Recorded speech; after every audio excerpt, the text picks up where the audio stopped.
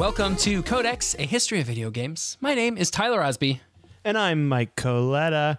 And this week, we are going to be discussing the Xbox 360. We're starting to get into a little bit more of the modern era of video games. At least I consider the Xbox 360 to be modern. It's nearly 15 years old now, so there is a point where it becomes classic, right? What were you doing in 2003? In 2003? Yeah, no, 2004. No, it's 2005. Well, our story begins in 2003. Though. Oh, our story begins in 2003. That's when Batman was sitting on the rooftop of the Redmond building in Microsoft. In 2003, I was going to Desert Hills Middle School. I was 13 years old. Nice. I was just entering high school. Big day. Big days. All right. Yeah. All right. But you know what was going on at Microsoft in February 2003 is they began work on the next generation of console, follow-up to the original Xbox. So they had some fun code names. This podcast loves code names. It's very important we mention that. And I will always mention a code name. And we actually have some really fun ones. So other code names for the new Xbox console before we got to Xbox 360 was Xbox Next, Xenon, Xbox 2, Xbox FS. Have no idea what FS stands for. No clue. And then my personal favorite, Nextbox. That's pretty good. I kind of wish they'd gone with Nextbox. I do too. And then they have to be like that Afterbox for the third one. I don't know. It'd be fun though. It'd be real fun. Jay Allard, I think that's how you say that, or Allard, he was the VP at Microsoft who was selected to take on the lead on the new systems Xenon software program. And it was the Xenon software program or platform, because it used the Xenon chip, which was made by IBM. We'll get to that in a bit. But another big move at Microsoft during this time is former Sega president Peter Moore, who you may remember as being Mr. Dreamcast, as I like to call him. He was hired on January 20th, 2003, so right before they got started. And he actually still loves it. This is kind of cool. I found a little tidbit about him. He loves it when people come up to him and say they really like the Dreamcast. He's like, oh, thank you. That means the world to me. That makes me happy. So when he was at Microsoft, he gained some notoriety because he displayed tattoos of Halo 2 and Grand Theft Auto 4. When he was announcing the games, he had tattoos made.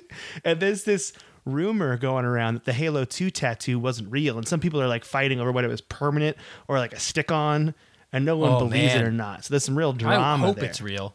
I hope so too. I want it to be real. I want it to be real too. I don't know what it is either. I never looked at the image of what it was. I should have looked it up. But the best part about this guy too is this is how he marketed Xbox. Like one of the ways he marketed the 360 is he's like, you know what? If you're going to get another console other than the Xbox 360, you should get a Wii. He's like, it's cheaper, and the price of the PlayStation 3, it's just too expensive. Like that's because he knew he was competing with PlayStation more than the Nintendo Wii, and that's how he decided to do it. So I thought that was kind of cool. That is cool. And plus, if you bought an Xbox and a Wii, you definitely weren't about to be buying a PlayStation 3 too, unless you are me. That's true, unless you're Tyler, who's really into all three. So to help bring in like the brand new console, to make it come to life, they also signed an agreement with the graphics card manufacturer ATI on August 12, 2003. So they're on board. IBM, as I said before, made the Xenon processor, which is used in the Xbox 360. Sony also used Xenon processors. Not necessarily in the PlayStation, but in other items they manufactured. So IBM employees actually had to hide their work from Sony while working on this project for Microsoft, because Sony knew Microsoft had something brewing with the Xenon. So they're like, hey, let's just tell us what it is. And they're like, no, man, no, get away from me. Leave me alone. I'm my own independent person. So in February 2003, Microsoft held an event for 400 developers in Bellevue, Washington to recruit support for the new Nextbox, as I'm going to call it now until it's actually released in our timeline here. And if you don't know, Bellevue is essentially Microsoft's city. They are out of Redmond. That's where their big campus is. And I'm about 40 minutes from Bellevue. But if you look at the skyline in Bellevue, it's all Microsoft. It says Microsoft on like all the big buildings. If there's a big building over 10 stories high in Bellevue, it probably says Microsoft on it. So I just wanted to give some people context. So their big campus is in Redmond, which is about 10 minutes away from Bellevue. But Microsoft very much big into Bellevue, big town. Okay. Also, Bellevue has a really nice Christmas parade they do every year. Just I actually work on the tourism board for Bellevue, Washington. Did you know that, Tyler? Secrets. Oh, no, Secrets. I didn't know that. Wow. Yeah. This episode Just sponsored promoting by your other gig. Bellevue. Yeah, right. No big deal. Actually, JBCS will take place in Bellevue. So just want everyone to know that. Oh, yeah. JBCS. Yeah. Also important to note that the early alpha dev kits for Xbox 360 ran on an Apple Power Mac G5 because Power Mac's processor was similar to Xenon's, and so that's how they could like emulate it before they had the Xenon stuff ready, which I thought was kind of an interesting tidbit. I remember there being a thing at like an E3 or something where they were showing the Xbox 360 and you could see kind of behind the curtain the like Power Macs they had piled up back there to like run the demos on. They were the old, affectionately known as the cheese grater Power Mac because it looks like a cheese grater.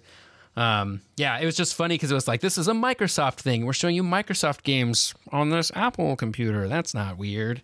That's not weird at all. That's Nope. kind of, I mean, I think it's funny though. So let's go to launch day. At launch day, it was released on November 22nd, 2005 in the United States and Canada. Then launched on December 2nd, 2005 in Europe. Then December 10th, 2005, 8 days later in Japan. After this, it was then launched in Mexico, Brazil, Chile, Colombia, Hong Kong, Singapore, South Korea, Taiwan, Australia, New Zealand, South Africa, India, and Russia. And you're like, Wow. hey, Mike, that's a lot of countries. Well, guess Are you what? an Animaniac or are you just like pointing at the I'm map just as pointing you at do the this? map right now, yeah. And Mexico, Colombia, Brazil, Hong Chile, Kong. Colombia, Hong Kong, Singapore, and South Korea.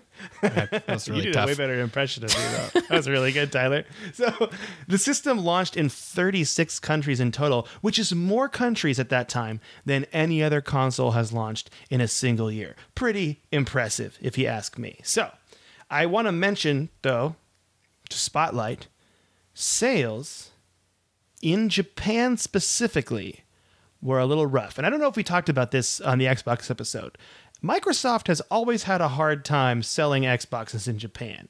It did very poorly for the original Xbox, and for the Xbox 360, it did very poorly. And the numbers for sales were 450,000. And you're like, man, that doesn't sound that bad. Well, those were the sales from December 5th, 2005, all the way to 2011. Whoa. So in 6 years, they only sold 450,000 consoles. That's really bad for a major AAA video game console, I guess you could say, in a country. So yeah, really rough there. Sales were rough in America at the start because they started production of the Xbox 360 69 days before the North American release. That's so Is that soon. enough time? Not Seems enough like time. maybe not they enough sold time. out completely, except in Japan. I should mention they did not sell out in Japan. In fact, they should have just taken those Japanese Xboxes and moved them over to the United States, if you ask me. But by the end of 2005, though, they did manage to sell around 900,000 Xbox 360. So they got it together for the holidays, but they definitely were having some troubles, you know, with their release. It launched initially with two different options. You could get the Xbox 360 Premium model for $399 US, or the Core version, which sold for $299 US.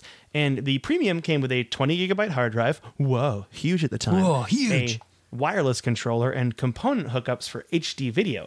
But if you opted for the cheaper bundle, you got no hard drive. Oh man, sad. Bummer. No hard drive. A wired controller and only composite cables for standard def. So those like the old yellow, red, and white, right? Is that those ones? Yeah. That's so those ones. the drive tray of the CD drive also had plastic instead of chrome, which forever made you know that you got the cheaper one. Like, oh man, I don't have any chrome on mine. That's sad. Yeah, but it didn't you were matter. shiny. You goofed. Yeah, it didn't matter because eventually you'd probably have to get a new Xbox because sales were fine. But we now have to talk about the most important event surrounding the Xbox 360 and something I've been looking forward to talking about on this podcast for 39 episodes prior, and that is the notorious red ring of death. If you turned on your Xbox, say Tyler, you're waking up. It's 2005. You just got an Xbox 360 under the Christmas tree. Oh, we're in I don't know if that happened to you. Did that happen to you, Tyler? No, it didn't. Okay, so this is Bizarro World Tyler, and you're in an alternate dimension, and you got an Xbox 360, and you're like, oh man, I can't wait to play Fusion Frenzy or whatever. And then you open. I can't wait to play this original Xbox game on my 360. Yeah. That, again, it came out actually in Bizarro World. It came out. Oh, for right, this. right. Yeah, Okay. we're in Bizarro World. This is an alternate history we're creating, so everyone's got to just deal with it right now. And Tyler, you turn on your Xbox 360, and oh no, 3 red lights come on in like a 3/4 circle around your Xbox. That could mean my brand new Xbox 360. Your brand new Xbox 360 that you just got at Christmas. It's because you've been playing it nonstop for a week, and that could mean 2 things. One, your power brick is not plugged in all the way. Very easy mistake to make. You just unplug everything, replug it back together. It's fine. Oh, crisis averted. We'll say for your story in Bizarro World, that's what happened to you, Tyler, because I don't want to ruin your childhood in an alternate dimension. Now, thank you so much, Mike. Your Xbox also could have suffered a, quote, general hardware failure. And now you must go on YouTube and try every dumb fix in the book. And we'll get to those in a bit. But the general hardware failure was due, in theory, I should say, because Microsoft has never released any official statement on this, for a couple of reasons. First, from Electronics Industry Newspaper, or EE Times, they claimed that when Microsoft was designing the chip, they did it in-house to cut costs instead of going through an ASIC vendor, which I have no idea what that acronym means, but it sounds important. So they saved money by skipping over this vendor, and in the process, they screwed up somehow, and the chip, the GPU, would not be able to dissipate heat. And that's why you got the red ring of death. That's one theory. A second theory, and this came from a German computer magazine called C''T. It's like cut.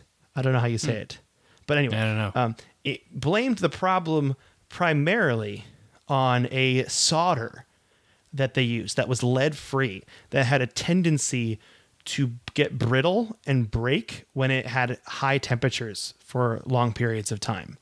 And it would actually make these like hairline cracks in the solder that was irreparable. And so they actually think, like, that's the theory that sounds the best to me, especially when it comes to trying to fix this and what you have to do.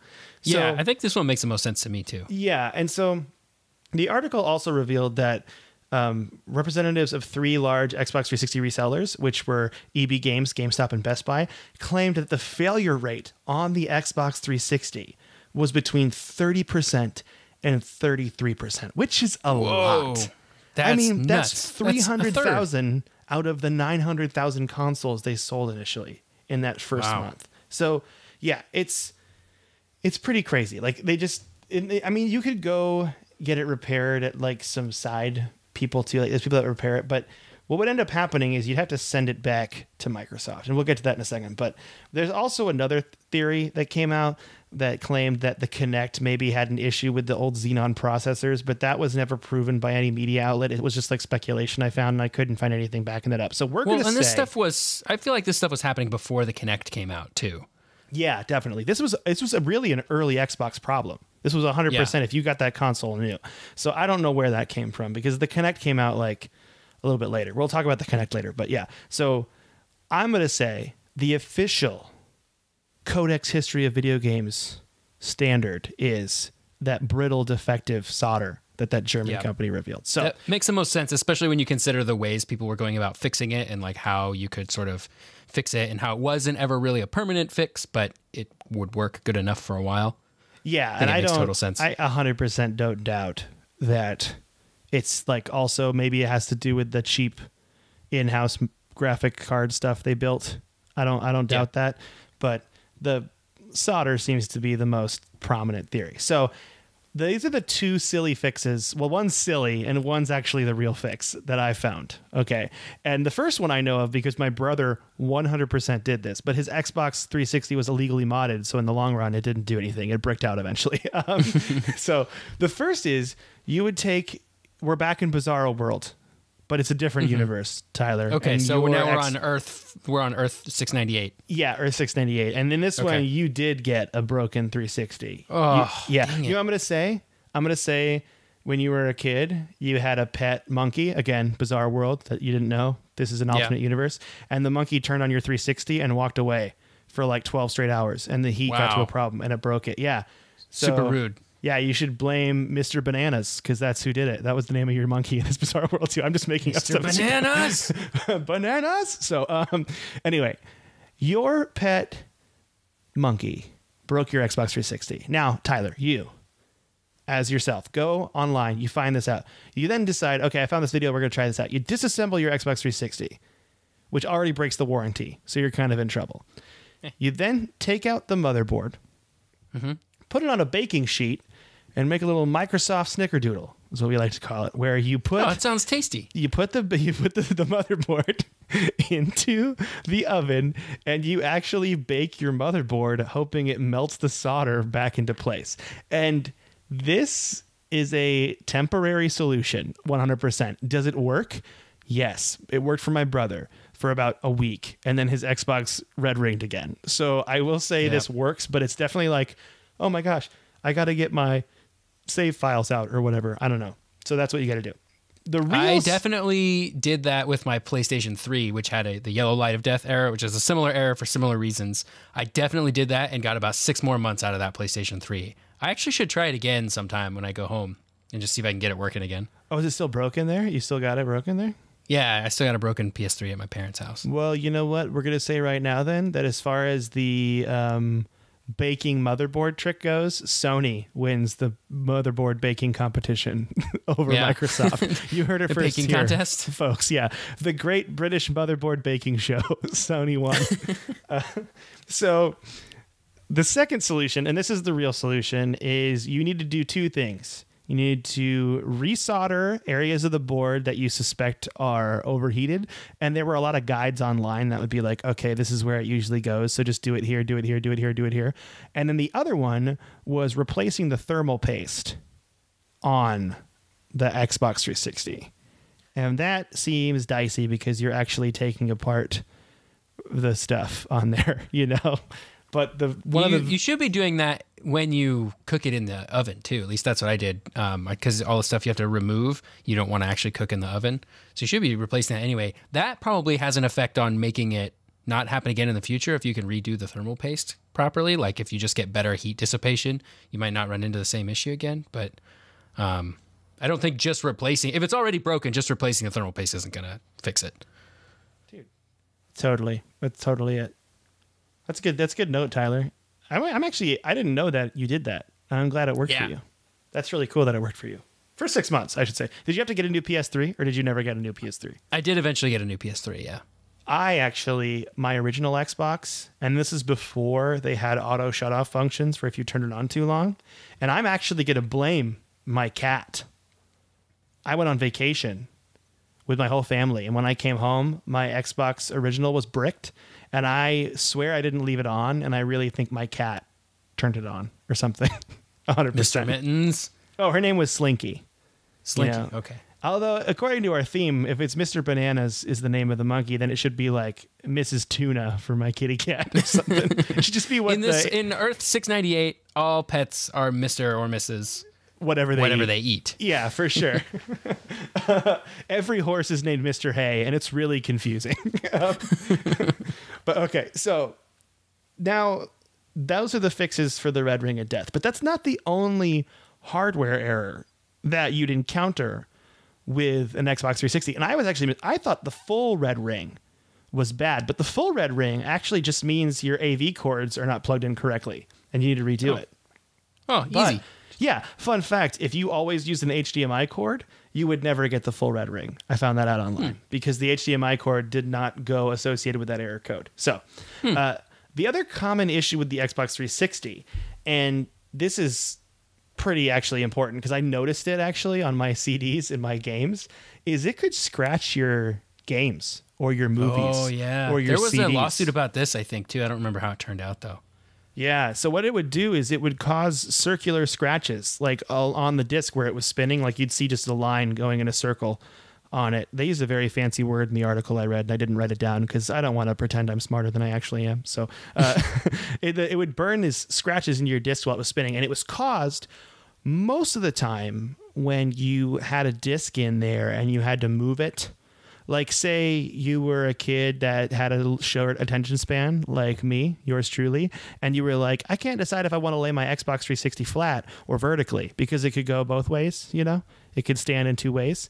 You should just change it all the time while you're playing games. Yeah, you should just change it all the time while you're playing. That seems to make sense. And if you did that, it would definitely scratch your disc. But it could still scratch your disc, even if you played it all the time and you didn't move it. It was just a thing that it was not secure enough in the drive when it was in there that it wouldn't scratch it. It was a problem with the Xbox 360 in the end. It really was. So real bummer. Yeah, real bummer. But actually, Tyler, I want you to talk about this part because you found a really good article on this about what Microsoft did about the Red Ring of Death. Oh, yeah. So what Microsoft did about the Red Ring of Death here is when they figured it out, when they had all the data they needed to make the conclusion that, yes, there's something going on here. It's not just like weird. It's not just like a few isolated cases where it's just acceptable. There's a failure rate. You just fix them, whatever, right? But once they figured out that, hey, we got a real issue here. This is gonna cost us some real money, some real Skrilla. Peter Moore, who was an executive over at Xbox that we talked about earlier, the Dreamcast guy.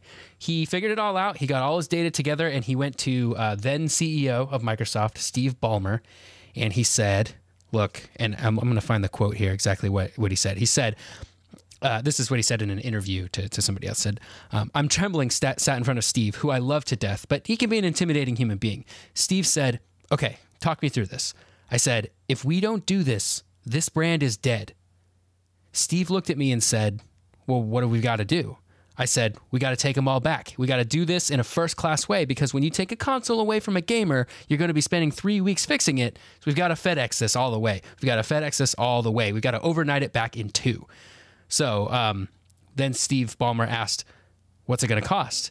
And I remember taking a deep breath, looking at Robbie Bach, I think is the person he's talking about there. Anyway, I remember taking a deep breath, looking at Robbie and saying, we think it's 1.15 billion, Steve. And he said, do it. There was no hesitation. See, and I love that because they realized they made a mistake and they fixed it. Yep. That makes me they super realized happy. that this was their goof and they had to. And it also didn't hurt that when Peter was like, hey, if we don't do this, Xbox is over. So the decision then becomes like, if Steve Ballmer wants to make the decision like, well, is Xbox over? No? All right, guess we better do it. And so they did it. And so they would they extended the warranty on the original Xbox 360 to 3 years from whatever your purchase date was. And then they would fix it for free if it got red ringed within like 3 years. Some consoles didn't, a lot did. And there were a lot of like aftermarket places that would fix it for real cheap. But I remember what they would do is they would send you a box, like a coffin for your Xbox. And you would like you would have to do some kind of like a ceremony, you know, and like lower it light into the ground. Some candles, say some light final some words. candles, put your Xbox in the coffin, pack it up, send it back to Microsoft where they would keep it for like 3 weeks and then they'd send it back to you. I don't know if they were actually fixing them or if they were refurbishing them and like you didn't always get your Xbox back. So you had to do some stuff like to make sure your Xbox Live stuff transferred over okay. But they would send you a new Xbox back in a few weeks, and they did it completely free. That's why they sent you the boxes, so they didn't make you pay to ship it. They didn't make you pay to ship it back. They just fixed it, and it could still red ring again because they weren't really fixing them; they were just refurbishing them. But you could always just send it back. So yeah, that's cool. That's so good, man. That's like a company again, and it's not. I don't want to say that corporations and capitalism is good because we all know that's not true. But it makes me really happy when I see companies treating their customers well like this. Like, hey, we messed up. Let's fix it. And we're going to pay the price for it. Because, and it's the right choice from a capitalist perspective, too, I think. If you think the brand is going to take that big of a hit and you're no longer going to be able to make money off of this brand, it makes spending $1 billion seem pretty easy, even if it was your fault and preventable. Yeah. Like, you got to do it, right? We can only speculate, but I don't think he's wrong. Like, we put out a product and 1/3 of them was bad. Yep. We wouldn't survive. That's terrible. That. And it's like several $100 product too. It's like, this is not just crap, just buy another one, right? It's like, this is a big deal. If your thing broke, you had to spend a lot of money to replace it if they wouldn't fix it. It's not like your Wi-Fi dongle is broken. It's like your full-on thing is broken. Your full game system. So that's really good. I don't remember if they did this. Something in my brain is telling me they did this, so maybe I'm completely wrong. But I think they also had an option where they would take a credit card from you and they would put like a hold of like $300 on it. And then they would send you a new one right away. And then you just ship the old one back. And then once they got the old one, they'd like take the hold off your credit card. So you could That's get it awesome. even faster if you were willing to put up $300 just to say, just to make sure that they're not just sending you free Xboxes. And I bet you they could do that too, where they would just like get yours in the mail, refurbish it, and then send it to someone else. Like they just do that back and forth. And that's because you got to think initially when they started this program, they had some Xbox, at least parts, like at least motherboards handy, like good motherboards. So They got plenty of Xboxes lying around, and they probably diverted some stock so that they would have brand new ones. And then, and later revisions of the motherboard, even on the fat Xbox 360, there were later revisions that were much less likely to fail. I know, I know one of them is they moved the hard drive. And really? Yeah, they moved the hard drive to the bottom of the case, and that completely kind of redesigned how everything was spaced out, and it helped in some way. I don't know what it did exactly. That was just one of the big changes they made in the later models, which we're going to get to later, because boy, were there a lot of variations of the Xbox 360. Yeah. There's a lot of Xboxes. I actually was wondering, because I have an Xbox 360. It's actually sitting right next to me. It still works.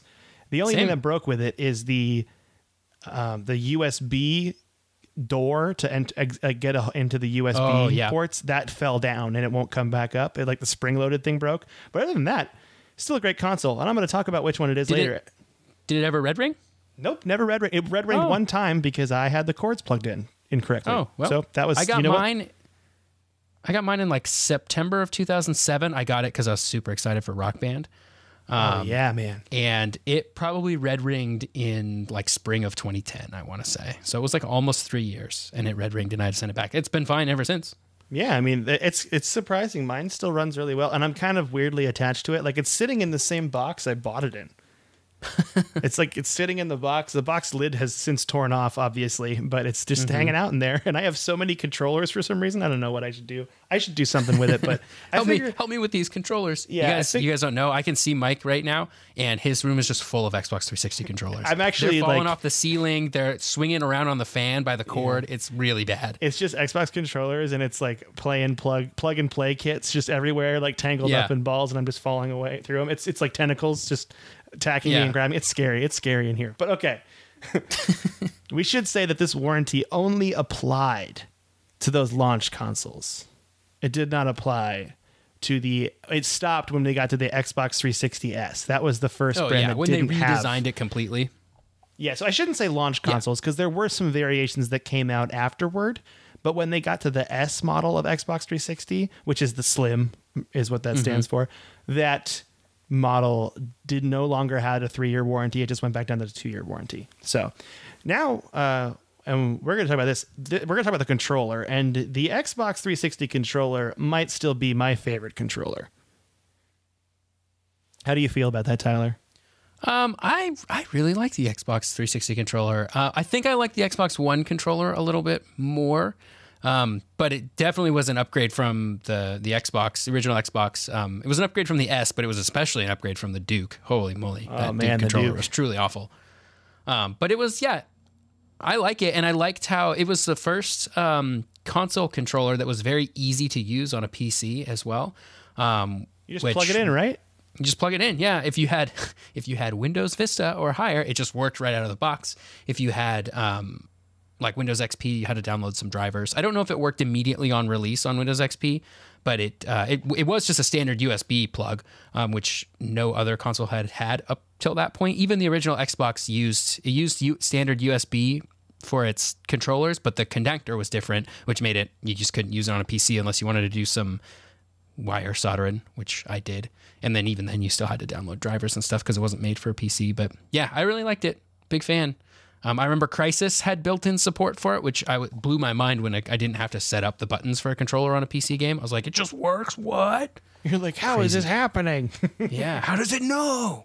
So I got to say, too, the thing about it that I think I loved so much is it just felt better in your hand. Like, they got it right with the Xbox original S controller, the one after the Duke, but then they made it even more comfy to hold. And I guess you could probably say the Xbox One is even more comfy to hold than the 360 controller. They have improved on every controller they've put out, for sure. Yeah, I agree. I think they've just gotten better and better. The Xbox One controller is perfection. I do love the PlayStation controller as well, but I think the Xbox controller just narrowly beats it. Yeah, I mean, I'm obviously biased because I've been an Xbox person for a long time, but I do. The DualShock is a great controller.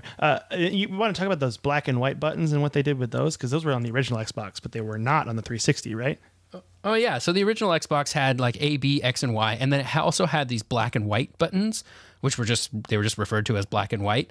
And they were on the Duke, they were like kind of above the other buttons, and on the controller S, they were kind of below the other buttons, but they were never really in a spot that made them like really useful or like that made a whole lot of sense. But on the 360, they removed those completely and they replaced them with 2 extra shoulder buttons, affectionately known as right bumper and left bumper.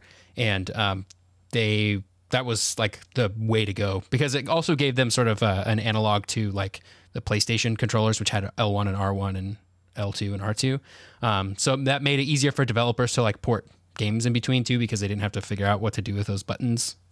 The only thing I remember the black and white buttons doing is I think in Halo, it would turn on your flashlight and the other one would change grenades, but I don't remember which one did what. That's all I remember. White turned on the flashlight and black turned on grenades or switched grenades. That's the best. It's the best. I'm guessing completely. It's a 50-50 shot. So. Well, I mean, white, like a flashlight, like light, yeah, sure. I guess. I don't know. Maybe that's it. I don't know. And it was also kind of like a translucent button, if I remember. The black and white buttons were like translucent kind of a little bit. Maybe I'm messing that up. I don't know. I'm speculating. Yeah. History podcast, no speculation. Okay, now we're going to talk about the Kinect, which was first announced on June 1st, 2009 at the Electronic Entertainment Expo under the code name, here's another code name, Project Natal or Natal. Is it Natal Project or Natal? I remember Natal? this. Yeah, I remember that announcement. That was very interesting. Yeah, the Kinect is pretty crazy technology when you think about it. It's like you just stand in front of it and it sees your whole body and it senses all your movement. Yeah, it actually Great uses similar technology to the iPhone 10 that has like the facial recognition stuff. It uses some of that kind of same sort of technology. It had 2 cameras, if I'm recalling correctly. It had 2 cameras on the front, so it could kind of see in stereo, like 3D. But then it also had a infrared dot projector that if you wouldn't see it because it was infrared, but if you like looked through the camera lens or if you had like a camera that would show you infrared, it projected dots all over your room, like just like little tiny dots everywhere. And using the way those reflected back into the camera was how it would know depth. And so how it would be able to tell people apart or like know like if you're moving your hands around or stuff. It was really, really wild technology that was pretty cool. It ended up not really having a ton of practical use, if I recall. Can we just have a moment here for a second to say how happy I am that you're my co-host on this show?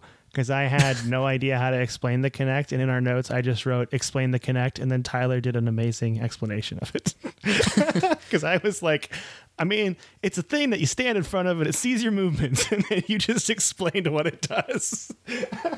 Yeah, it's pretty cool technology, and it is used in the iPhone 10 for facial recognition. Similar technology, like the dot projector for reading your face and like that, all that kind of stuff is. Yeah, I will say, I mean, I know there was a game called Connectimals, which is my favorite, and it just sticks to me because the name is so fun. But then there were a lot of dance games that you would use the Kinect for, like Just Dance or something like that, you know. I think there was Kinect Sports too, which is like definitely not Wii Sports.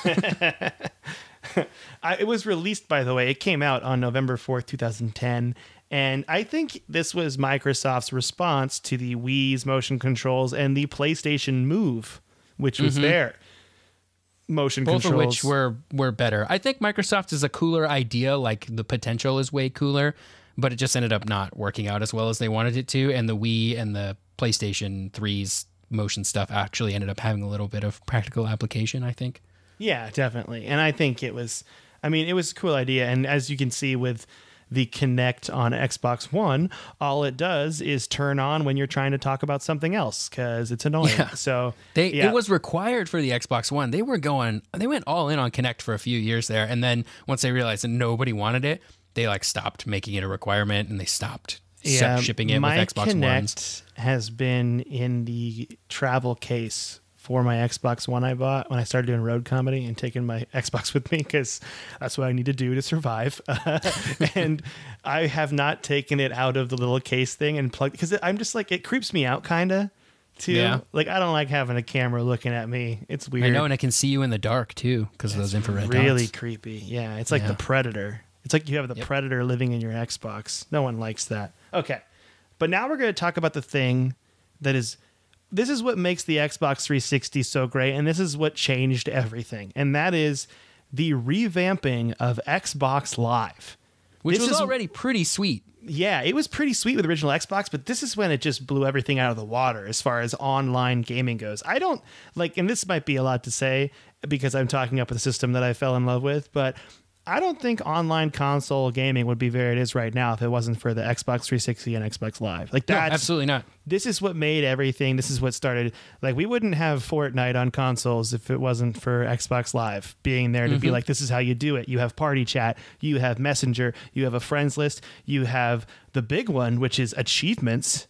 Like, these things in the game that made it so you keep playing the same game to get these achievements, to chase it, and you compare it with your friends, and then you have gamer scores. It's just, everything about it is amazing.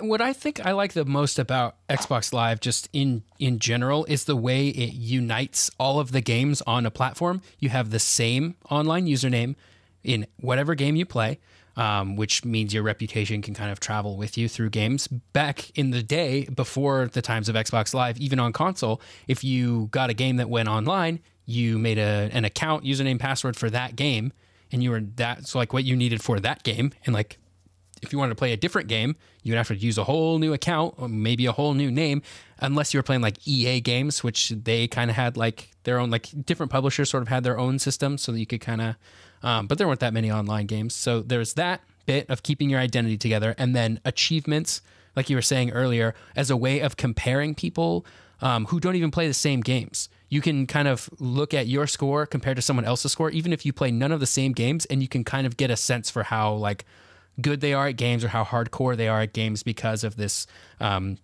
this like scoring system that happens on a meta level above the games themselves, which I think is really cool.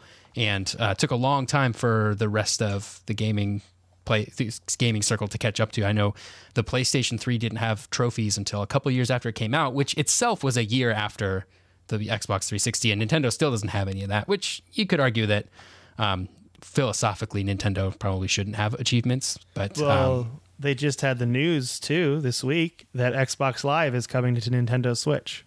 What? Oh, I didn't even see that. You didn't hear about this? Xbox Live will be a multi-platform online service starting soon. It will be on Android, iOS, and Nintendo Switch. Oh, wow. Yeah, it's pretty crazy. I don't think it's going to be like crossplay, but it's going to be like, hey, I'm playing Diablo on my Switch, and I see my buddies on Xbox Live. Maybe I should message him and just see if he wants to play another game or something like that on Switch together. Like, I don't think it's like it's not like cross progression or cross saves, obviously, but you're going to see your friends and you're going to have Messenger and you're going to see Gamerscore. Now, if Gamerscore came to Switch, that would be pretty crazy. If they had achievements for Nintendo games, that would be really cool. But yeah, that was just announced this week. Yeah, it was brand new news, like probably want to say 3 or 4 days ago. Oh, okay. So dang, dude. Yeah, it's kind of great. Kind of big news. My one thing too about Xbox Live, and I say my one thing, and I've had like 8 things so far, is that this is what kind of made people be like, I'm an Xbox guy or I'm a PlayStation guy, is like you get this community going. Like, I've had the same gamer tag since I guess 2008 is when I got my 360, and I have refused to change it. Like, I can't change it. It's like stuck. It's like a part of like that gamer tag is so dumb, but it's what I love, and I'm not going to ever change it. And it's me, you know, it's like that kind of, you get attached to something like that, which I think is what they did. That's really good. Really cool. Yeah. And it's a good way to keep people, like you said, sort of locked into a platform too. If they feel like they have a community there, if they feel like they want to buy games on Xbox because they want to get the achievements, they don't care about their PlayStation trophies. Like, they want achievements. Like, that's a good way to lock people into if you're Microsoft. So when I was playing Destiny on Xbox, or as I like to call it, the dark times, before Tyler was the light in my life, you know, I would play with randos on Xbox One.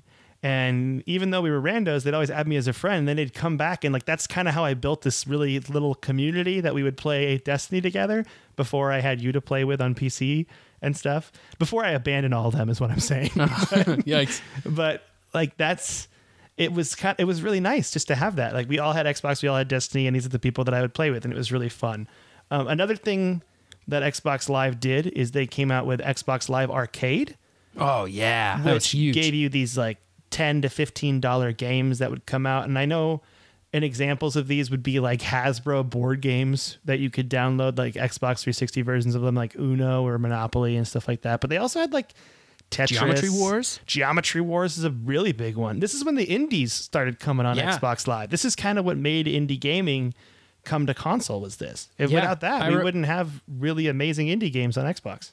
I remember when Braid came out, and that was an indie game that probably wouldn't have sold very well in the store, or at least would have had trouble finding a publisher to publish it in a store, like with physical copies. But because it was so cheap and because it was easily available on the store for download, which was the first time consoles had mainstream consoles had like a downloadable, like downloading whole games to like an internal storage. Having like downloadable games, you could just choose to download them instead of buying the disc. It came in the Xbox 360 generation. That came like a couple of years later, like the downloading of like, oh, I would rather download Gears of War than buy it at the store. But when the Xbox Live Arcade first came out, it was still like, I can play a game without putting a disc in? Oh my gosh, this is blowing my mind. I think the first time sweet. I took advantage of this was actually... Well, I guess there's Minecraft, but there was also those Trials games, the motorcycle ones. Oh, yeah. Trials was an Xbox Live Arcade title that was so fun. Just so much fun playing those games. It's so simple, too. It's so great. Also, one more thing about this is also, I think, a reason why hard drives got bigger. So in its lifetime, the Xbox 360 had hard drives ranging from 20 gigs, which came out with the premium model Xbox 360. And then it ended with them being up to 320 gigs. Jeez. And you needed that space to download these games, to download and play these arcade games. So they kind of... Xbox had too many games. It had too many games. That's why it was so successful. But yeah, Xbox Live completely changed everything. And also another ding on PlayStation's record would be the fact that Xbox Live, when you bought the console, it always came with a headset. Yeah. And then where I know for PlayStation, for the longest time, you had to go buy a separate Bluetooth headset and use that. Yep. Like one for like a mobile phone. Not to just sit here and poo-poo on PlayStation, because PlayStation's great in so many other ways, obviously. But exclusives, for example. Sorry, Microsoft, you're really dropping the ball on that front. But I just think this is what makes people remember the 360 as an amazing console, is Xbox Live. Yes, that's a fact. And it really pushed forward online gaming in lots of different ways. Yeah. So now I was going to go through real quick, Tyler, and mention some of the variations of consoles. And I'm skipping like the Halo editions, because the Halo or whatever editions or whatever game you're thinking of, they're the same as these. They just had different like color schemes, essentially. So in November 22nd, 2005, we had the premium, as I said, with 20 gigabyte hard drive for $400, and then the 360 core for $300. The next edition was the Xbox 360 Elite. Ooh, that one came in black. Yeah, on April 29th, 2007, and it had a 120 gigabyte hard drive, and that was $479.99. Never going to fill that up. Holy Never, moly. yeah, that was so much. So, and then on October 27th, 2007, was the Xbox 360 Arcade Edition. And this had I want to say it was a 6 gig hard drive. It was I think at first they had no hard drive, and I think they came with a memory card. Later on, they had 4 gig like hard drives, just like barely enough, because later versions of the dashboard, which we should talk about in a minute too, but later versions of the dashboard would require more storage than zero storage of the core. The dashboard went through so many updates. I completely forgot about that. We should talk about that after this. Okay, so yes. Then on August 1st, 2008, we had the Xbox 360 Premium 60 gigabyte hard drive, $349.99 at launch. I bought this for $300. I think I got it a little bit later, and it was my Xbox. It's sitting right next to me, and I love it so much, and there are many like him, but this one is mine. So then on June 19th, 2010, we had the Xbox 360 S, the first slim model Xbox 360. It was 250 gigabyte hard drive for $299.99. So if I'd have just waited one more year, I could have gotten a way better deal. Okay. On August 3rd, 2010. Yeah, it's always how it is. That's the way it works. Then this is where the launch of the Xbox 360 Slim with the 4 gigabyte hard drive for $200, $199.99. Woo! you could have gotten this and then enjoyed some great gaming for about 4 years until the Xbox One came out. That's great to know. And then the last editions of the Xbox 360 was on June 10th, 2013. They launched the Xbox 360 Elite 4 gigabyte version for $199.99, and then the 250 gigabyte version for $299.99. Oh, this is the version that kind of looks like an original Xbox One a little bit, right? Yeah. And it's like, I think it's like got a black, not shiny finish to it. My friend had one. It looked really nice. But then the Xbox 360 was officially discontinued on April 20th, 2016. And I played taps on my trumpet. I don't even know how to play trumpet. I just had so much emotion in me that I woke up that morning and I played taps. I just did it flawlessly. Isn't that amazing? But we should talk. That's amazing. We should talk about the dashboard real quick. Talk about them dashboards. Because that dashboard went through so many changes. Yeah. So many updates. So the original dashboard that it launched with was known as like the Blades. I don't know if it had like an official name, but what they kept referring to as the Blades. And it was like it took up the whole screen, and you would sort of swipe back and forth between these different colored sections. I can't do it justice just by saying it on the podcast, but if you Google Xbox 360 blades, you'll see what I'm talking about. There would be like a blade for just Xbox Live. There's a blade for music and video. There's a blade for games. And then there was a blade for like system settings and stuff. And they were all different colors, and they looked really cool and they moved really smoothly. But there wasn't a whole lot of room for advertisements, which would come much later. Oh yeah, everyone needs 360's some good old advertisements in their life. Why would we do something if we're not going to have advertisements in it?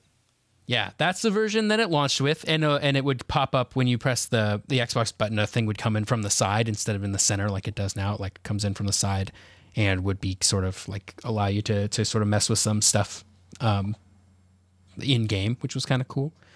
In 2008. They launched the new Xbox Experience. I think that's what it's called, or next Xbox Experience, which had a different new Xbox Experience. Yeah, new Xbox Experience. It had a different. It was totally different, and it had these little cards that would kind of fly by on the screen, like they would sort of come out towards the screen. Again, I can't do it justice just by talking about it, but it was like redesigned in a much different way. It was much more centered around your avatar. I think it came out. I think the avatars came out with the new Xbox Experience. And it would like, so you would like make a little dude that looks like you, similar to the Mii's on the Wii, where you make a dude who kind of looks like you. And you could like buy them shirts and stuff like that, which was also cool. You could unlock clothes for your avatar. Yeah, which was that was the thing you could get with achievements. That's right. Yeah, you could unlock, like some games would be like, you unlocked a shirt. I unlocked a pork chop shirt in Minecraft and a creeper head I would wear on my head. Wow. Played a lot. I 100% achievements the original Xbox 360 Minecraft. Nice. Yeah, I was so into it. It was so much fun. I actually did a thing where I made all these contraptions to get the achievements, which was actually really fun doing. I don't know why. It was just really fun. How many times can I say it was fun? It was great. Okay. Also, another thing we should talk about too, I don't know if you're finished or not yet, but this is also when we finally saw apps like Netflix and HBO and other video players, I guess you could say online video streaming services, show up. Like I had HBO Go, and I had HBO Go, Netflix, and I had Amazon Prime on my 360 at the end of its life cycle. And boy, oh boy, was that just the best. You go home, turn your Xbox on, you're like, I don't know what I'm going to do. Am I going to play games? Am I going to watch movies? What's going to happen? The world's my oyster. I got to shuck it. Let's do this. I remember when when Netflix announced that they were going to be on the Xbox 360, because that was the first time that any sort of video streaming platform had been made available on a console. So it was like, oh shoot, I won't have to get DVDs from Netflix to watch these movies. And their selection at the time was still kind of meh before they got a lot better. But it was a really neat, like, it was like a paradigm shift. You know what I mean? Like, it's hard to explain how things were before then. Like, it's like crazy probably to kids now to think like, there was a time where Netflix wasn't on a thing. Why was it so revolutionary that Netflix was on a console? But it really was. And I remember a couple I don't know if it was years later, but it was a little bit later that they became available on the PlayStation 3 and the Wii, except Netflix had an exclusive deal with Microsoft at the time to have their software be installed on the console. So the way they got around it was they would ship you a disc for Netflix for your PlayStation or for your Wii, and they would ship it to you for free, and they would say you don't have to return this, and that's how you would watch Netflix on your PlayStation 3 or your Wii. Wow. So it was like a game? Until their deal was up. And I still really have cool. those discs because I'm holding out hope that one day it's going to be worth something. It probably never will, but You know what? I think one day it will be worth something, Tyler, and they'll be like, I wonder who saved those discs. And it's like, me. I did. Yeah, it was pretty neat. Once their deal with Microsoft ran out, then of course the PlayStation got Netflix, the Wii got Netflix. They all got all of the apps, and the rest is history. But Netflix was definitely the first one, and they really pioneered that, which was pretty neat. Yeah, there's so much after the stuff. new Xbox experience, they did some like cosmetic updates to the new Xbox experience. They kind of rearranged some stuff, but then they did one more major update that made it feel more like Windows 8 with their tiles system. Ah, yes, I remember this. Yeah, so you would like swipe, and the original Xbox One interface was similar to this too, and you'd kind of swipe between these different screens of tiles, and they could fit a lot more advertisements in there, and that's when I started getting kind of fed up with all of the advertisements, because I remember when Xbox Live first launched on the 360, you could be Xbox Live Silver, which you didn't have to pay a fee for, but you also couldn't play games online. You basically just got a gamer tag, and they let you, I don't know, look at things online. Or you could be Xbox Live Gold, and you got all the things that came with Xbox Live Gold. But one of the things that came with Xbox Live Gold was no ads on your dashboard. If you had Silver, you had there was like one spot on the dashboard where it would like show you a single ad, and you wouldn't have that if you were a Gold member. And they threw that out the window once they realized that everybody was going to be a Gold member whether they showed ads or not. And then they redesigned the dashboard so they could show more ads. They're like, it's advertisement time. We're Microsoft. Yeah. Adbox 360. That's right. Yeah. That was really, I think we covered a lot of it. I'm sure there's something we're missing, but next week we will be talking about the Xbox 360 games. And if we think of something between now and then that we should have mentioned, we'll definitely we should jump cover in some accessories on too. that. Oh, yeah. Like I want to talk about the old Wi-Fi dongle that I have the Wi-Fi still too. dongle. I love the HD DVD accessory. Oh my goodness. That's one of my huge favorites. thing we got to talk about. We'll save that for next episode then. Yeah. Yeah. We'll say this is the history part 1, and then we'll say games in history part 2. All right. Does that work for you? That works for me. There's so much to cover. And again, we're kind of going into our own modern, like this is my first, like, because I had N64 and stuff, but I never really thought of video games as like my thing until I got an Xbox 360. That's when it became That's like what a made major, you a gamer. It made me a major part of my identity is that is a system and stuff. And then I had PC games in high school too, but then my PC got out of date. Anyway, so it's like, yeah, this is what made me get back into everything. So, Yeah. wow. Mike, Yes. what have you been playing? Oh boy, do I have 3 doozies of games to tell you about today. 1, I finally beat Red Dead. Yes. All of it. The epilogues and everything. Took me one night, because I don't know if I told you or not, it is currently a Snowmageddon is what they're calling it in western Washington state right now. Oh, yeah, I heard it's just covered in snow. It's a lot of snow on the ground. I would say right now it's 6 inches have fallen since this afternoon. And school's already canceled tomorrow and everything's canceled. So I'm just hanging out playing games. But I played Red Dead, finished that. Very heart-warming, bittersweet story. Great stuff. Really fun stuff. Loved it. And then a small game came out called Apex Legends. Small game. That's taken the world by storm. I played a couple rounds of that last night. I have probably played more than 20, 30, 40 rounds of it. I had a couple nights where I played it for like 6 hours straight. And it was it was probably way more than 40 then. I have won 2 games. And both times I've won, I have been dying and my friend saved me and won the whole thing. So it's like, but it's really fun. They've just taken the whole battle royale and made it really streamlined. So I don't feel bad jumping in alone. Yeah. And it feels good. The movement just feels really smooth. Someone described it as not, because I think PUBG goes for such realism and Fortnite's third person. So I don't include it. Sorry, everybody.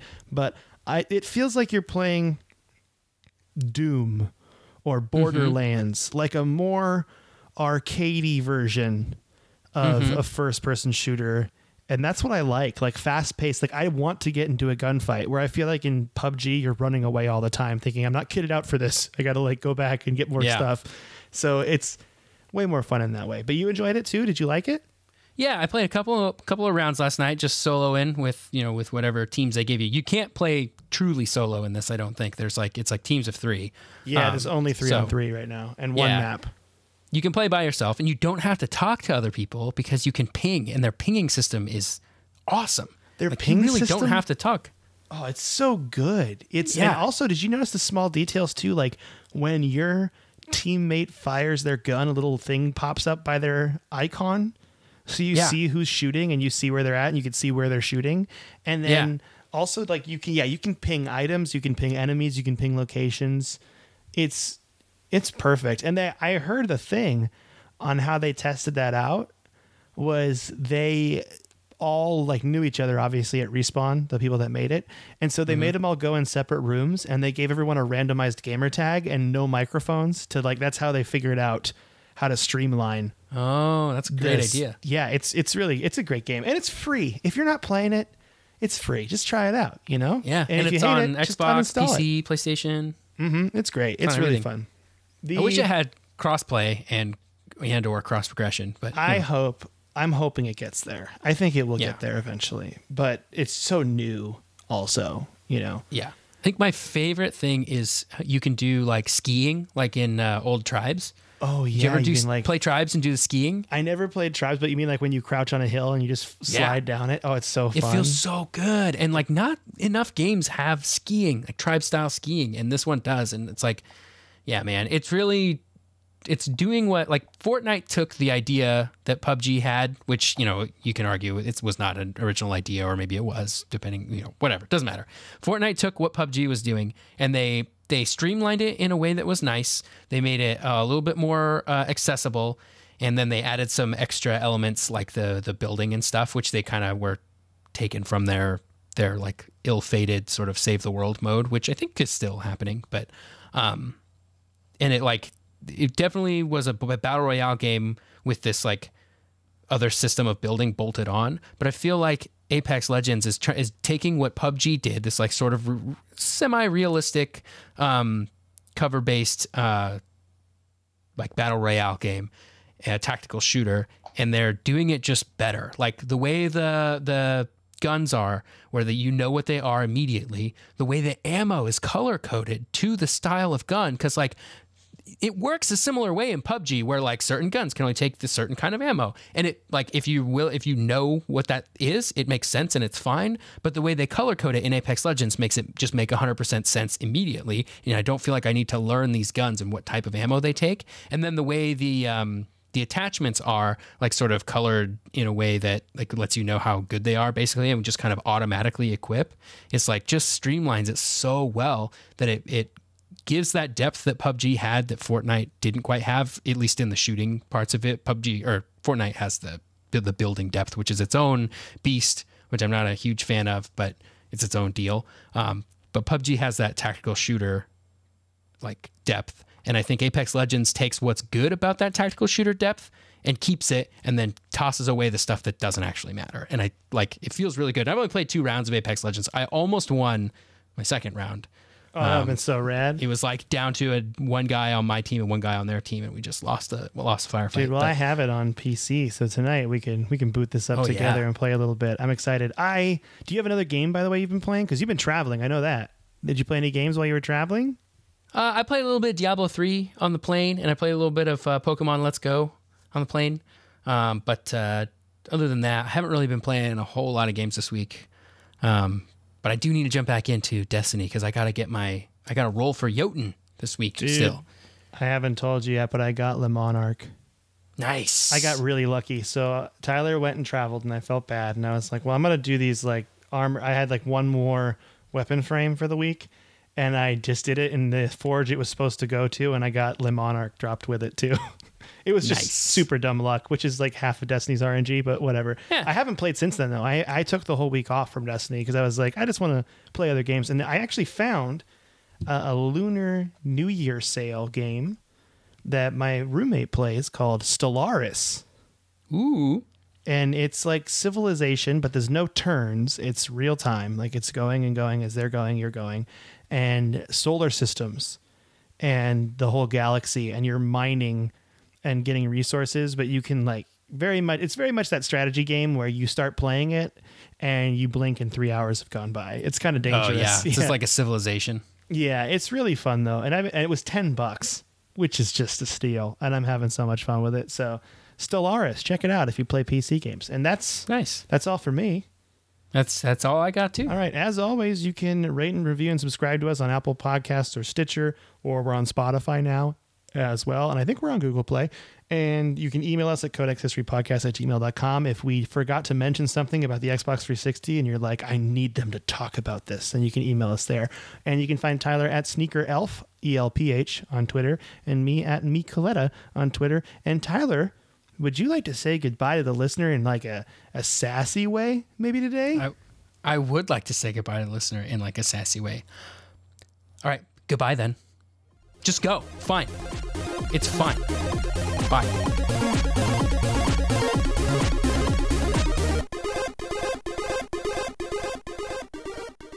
This has been a Podaholics Comedy Network presentation. Podaholics.com